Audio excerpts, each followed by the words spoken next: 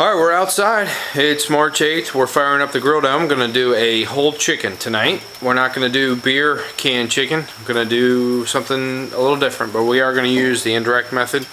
And here we go. We're firing it up. Just put this baby on there. You can hear it. See some flames. Alright, let's go inside and see the chicken. We got the chicken here. What I've done is I cut it with a serrated blade down the breast side. So there's a breast and there's a breast. I cut right down the alongside one of the breast and just flattened it out and put a little Cajun seasoning on it. Got some potatoes and we got Oliver on the helm. What are you making, Oliver?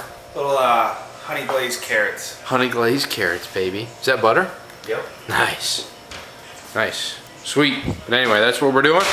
Got my chips. They've been sitting in there for about an hour. Ready to go. Alright, here we go. We're at 400 degrees. I'm going to take some chips. Probably half of them. Throw them on there. I'm going to go indirect.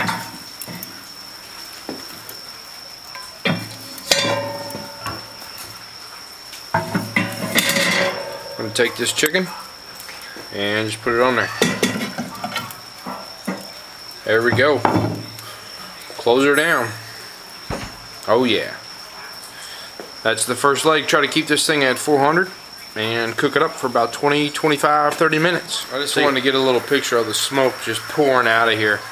Where I'm using mesquite, which is a real potent. I usually use apple wood, but we're using mesquite and it's just pouring out right now.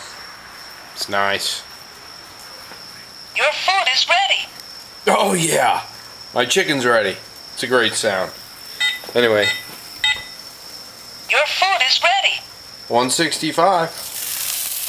There's the bird. That looks pretty good. Your food is ready. Thank you. I know it's ready. Alright, we're done.